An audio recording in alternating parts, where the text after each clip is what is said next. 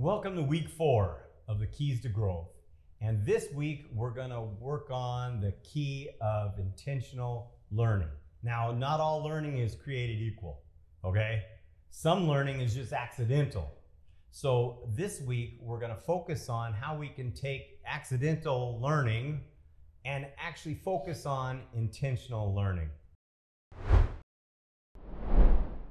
Now, most people pick up things in accidental learning.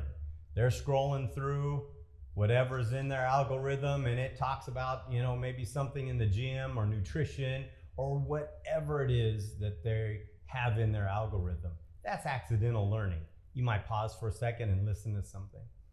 But it's the intentional learning is really what makes a difference in your growth.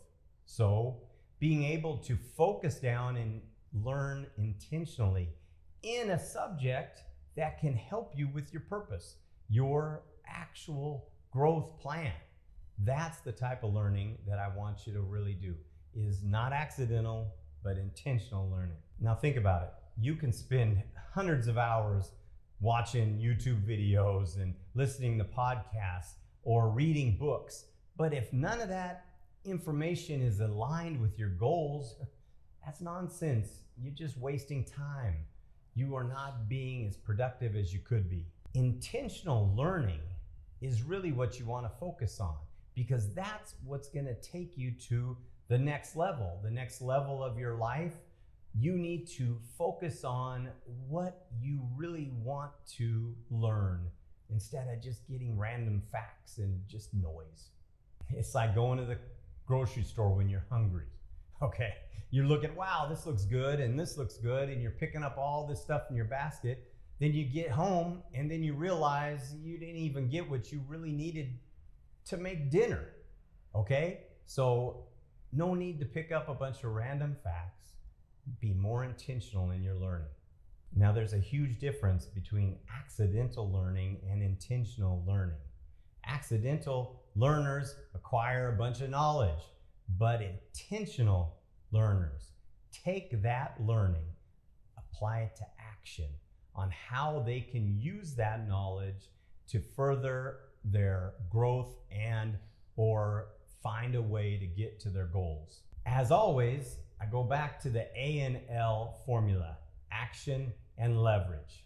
This time, when you're learning with intention, you're leveraging the information that's directly connected to your growth. And you're making sure that everything you learn has a purpose. Okay, so it's not learning just to learn. It's learning to grow. Think about it like it's your GPS. If you don't set a destination, you're just driving aimlessly. But if you set a destination, you will get the exact route to get exactly where you're trying to be. Intentional learning is your GPS system. It will get you where you need to go.